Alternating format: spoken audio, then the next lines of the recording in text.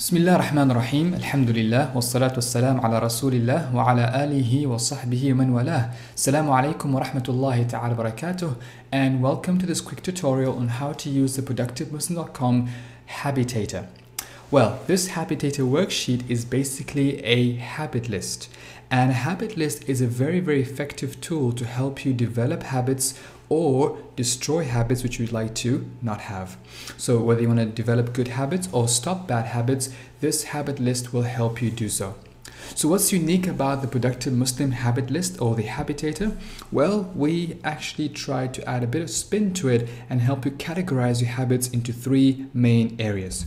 The first area is called the spiritual habits. So here's where you're going to develop habits such as praying on time every single day, reading half an hour of Quran every single day, giving at least $1 of charity every single day. For example, it could be something that you'd like to do every single day on a spiritual basis, praying witr every single day, and so on and so forth. So these are spiritual, personal, worship type of habits which you'd like to do every single day. The second type of habits to develop is physical habits. For example, exercising every single day, maybe jogging, maybe making sure that you eat breakfast every single day, making sure that you don't eat dinner past 7 p.m. for example every single day. So these are habits which will help you improve your physical sort of productivity and being able to become much more physically more productive, inshallah. The third type of habits are social habits. So this, for example, contacting your parents and your relatives and people whom you know, contributing towards the local masjid and the local volunteer group, making sure that you are, for example, visiting the sick or asking about people. So things which will help you become more socially productive.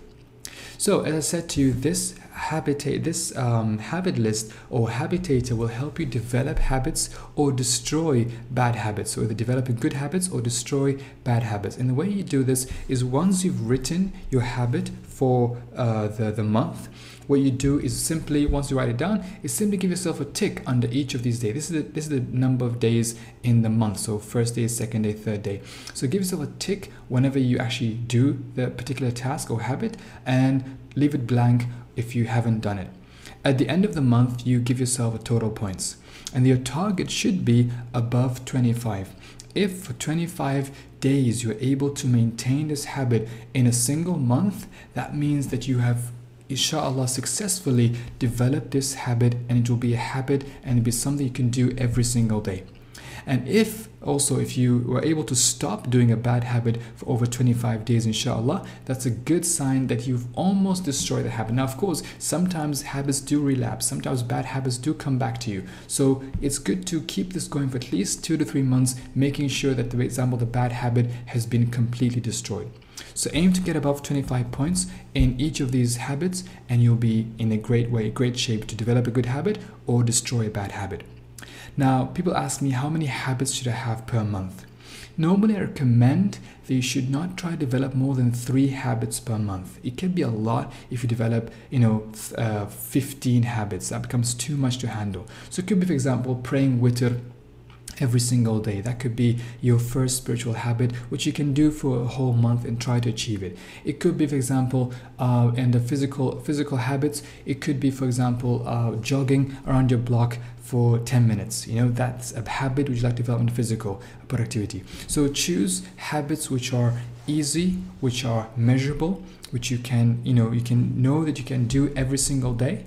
And once you've done it for over a month, then you can add more habits and increase your habits for the month, inshallah.